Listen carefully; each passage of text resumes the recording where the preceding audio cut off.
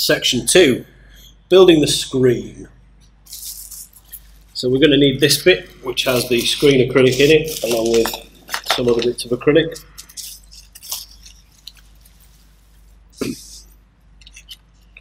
Those are bits of screen.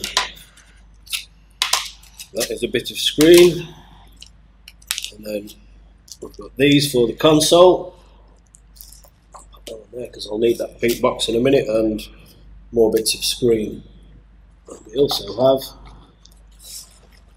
if we manage not to kill it, a screen box. I'm going to keep this bit of bubble wrap on the table because working with screens you don't want it to get scratched. You may be doing better than me and have a towel or a sheet or something on your work surface. Brilliant. I'm going to use this bubble wrap because it's soft. Let's have a look in the screen box.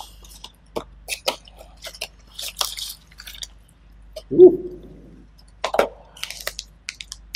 Screen driver board and screen. Okay. All the acrylic pieces loaded our white protective film. Don't forget to peel this off. You'll be annoyed if you can't see through it. I'm going to read through this quickly and make sure there's no gotchas. This is prep work in effect, people. Okay. I think we're good. So, don't bend this. You'll be sad. Take the screen acrylic, lay it down with the tabs on either side. We will also, at this point, I fooled you! No, I'm going to do it really. Lovely.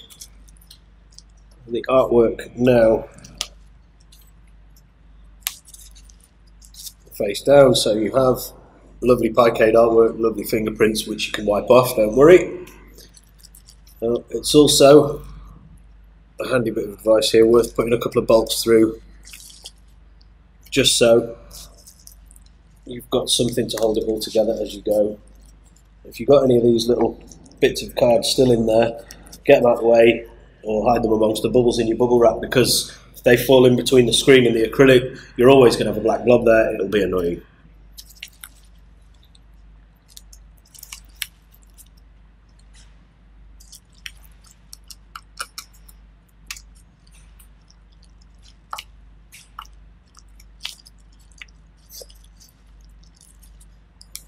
With any luck, your bolts will sit there. Mine won't. We might just go with 3. Let's just go with 3. Okay. The straps, the artwork should be at the bottom right when looking from the front. Now this is symmetrical, so we're going to know that this corner here is the bottom right. I'm actually going to mark that with a little BR. You might do the same, because that way you can tell when you're looking at the wrong side of it, which will save some hassle down the line. Okay. 2 narrow clear acrylic pieces marked top 1 and base 1 go at the top and base of the screen and hold it in place. Place them with the flat edges aligned flush with the top and base of the screen assembly and the cutouts towards the middle of the screen assembly. Okay. So we have top 2, top 1, base 1 and base 2. So plastic off. I have no thumbnails.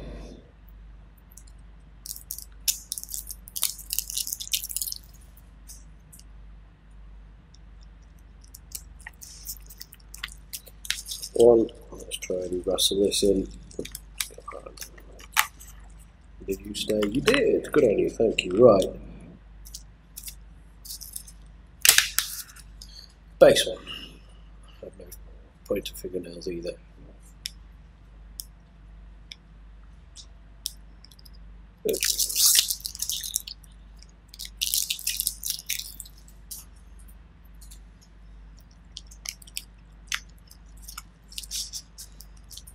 Okay, top 1 and base 1. Top and base, place with the cutouts. Peel the protective film off the screen. This is a last minute thing. Do this just before you place it down and try and make sure things are as dust free as possible, because again, if you end up with bits between your screen and your acrylic, they'll just annoy you every time you look at it. So you've got your little tab for the protective screen. You're waiting for it, aren't you? I'm not going to do it this time.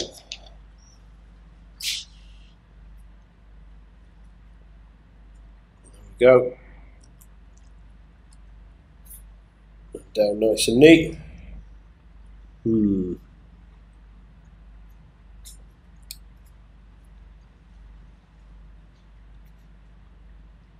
Indeed, I have got that the wrong way round, which I just noticed totally from reading the instructions and not in any way because there's helpful hands gesturing at me from behind the camera. Ribbon cable towards the cutout. Everything's fine, lads. Everything's great. Okay. Driver board goes on this bit. Again, remove your plastic.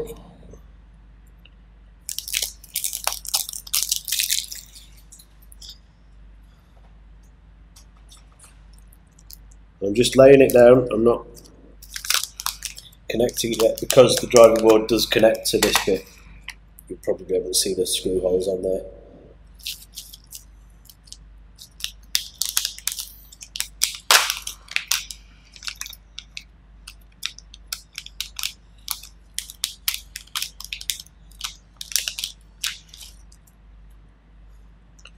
Okay, so it's going to go with the ribbon connector towards the hole because that is where the screen ribbon cable is going to go.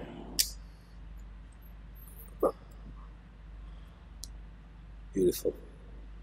Just like that. Okay. These 4 low profile bolts, I don't know if you can see those, hopefully one of the cameras is picking this up. They go low profile so that they fit as flush as possible to that side and don't foul the screen. The nuts for those, this bag with the little white standoffs and the plastic nuts and bolts in, these are M2.5 nuts and bolts. These are for connecting your Pi to the base plate, which we'll be doing at a later stage in this video. These are the nuts that you want to use, and they... Right, let's get these out, and then we'll have a look. Ooh. So they go through, bolts through from the bottom, again to keep it as flat as possible. And if you were smart like me, I are very smart, you would have had all these out already.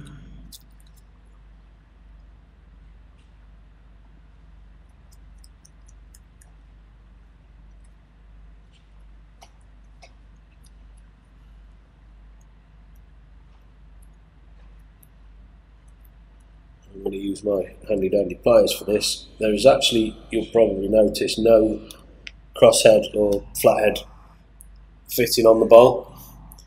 Friction does its job though, it won't spin, and you don't need to pull it that tight anyway.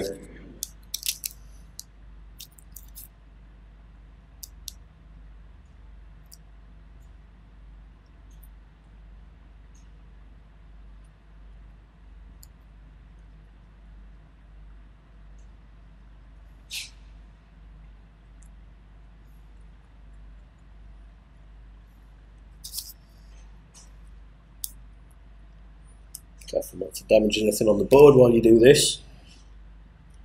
It's worth taking a bit of time over. I know that's not the best for video points of view, and I'm sorry that this bit's a bit boring. But you do want a nice sexy Picade, don't you, with no scratches on it or anything.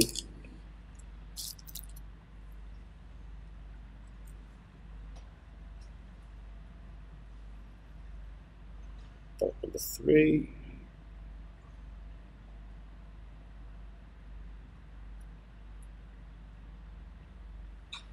Flush, tighten it up.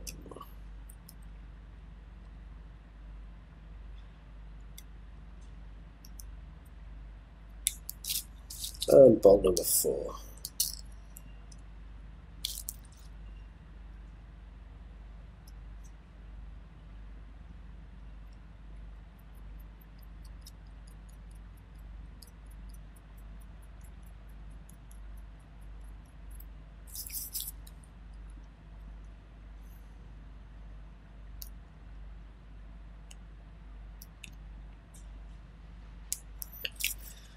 Cool.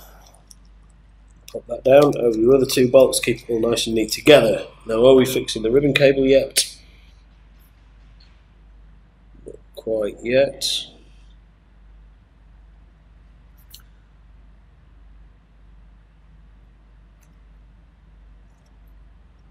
To the base of the screen assembly with the cutout towards the middle of the screen.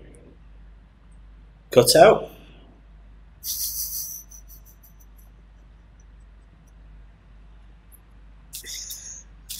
Whole can of worms. It's technical. Basically, you'll see the tabs on the side that go through these tabs in the MDF match up. There's only one way it can go. It goes that way.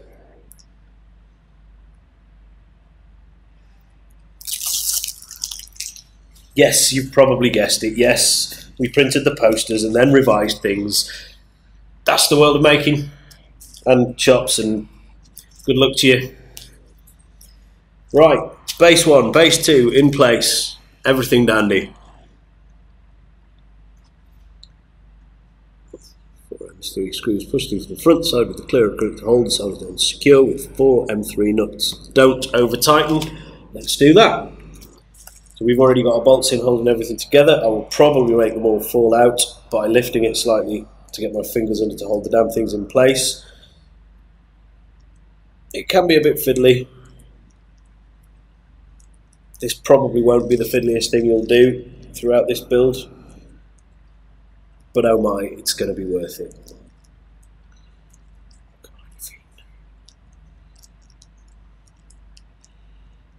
Am I allowed to swear? I'm probably not allowed to swear. Let's not swear.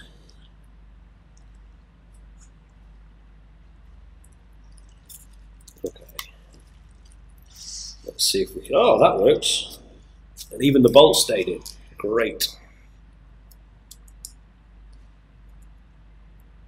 Ha! Do that. Do that, that works.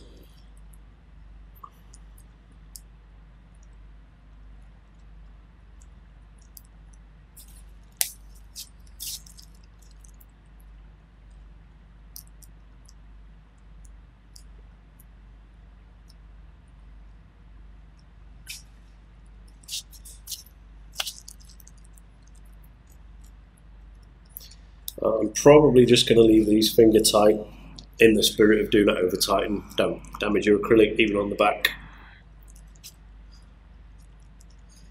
And there we go, screen assembly. Looking good. We might as well also fit the ribbon cable. Is there anything specifically telling me not to do that at this stage? Let's check. Aha! The next step is, in fact, connect the ribbon cable. Gently pull out, yes. Do this gently. We don't get spares for these. They were the same as the camera connectors on the Pi. If you've used those, especially on the Pi Zero, you will know they pull out really, really easily. It's very easy to pull them out too far. If you pull them out too far, you will break the little retaining clips on the side. And if that happens, you are going to have fun messing about with little bits of cereal packet or hot glue or credit cards or just some kind of thin thing to shove in there to hold the ribbon cable in place, and then you're going to have to hold that in with some hot glue. It's all going to be a mess back there. Do this carefully. Slide it out. Doesn't come very far, doesn't need to. That's it. That's it open. It's as open as it needs to be to get the cable in. Do not pull it out further than that. I will read your ticket, I will roll my eyes, and you will have to buy a replacement. Squeeze it in finger tight, that's all it needs. It clips into place, and that's it. Done. Nothing broken.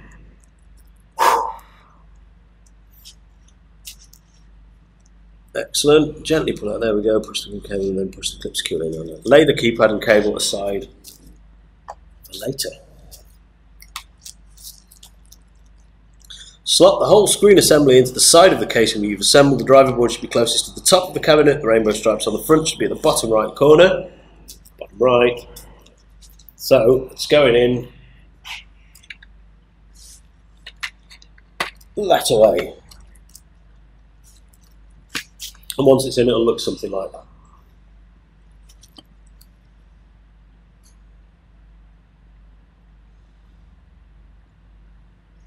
but it doesn't stand up on its own.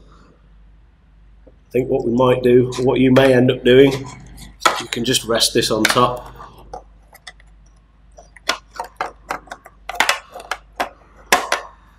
Just enough to hold everything in place. We're not screwing it, bolting it, anything like that. Let's just not let the screen fall.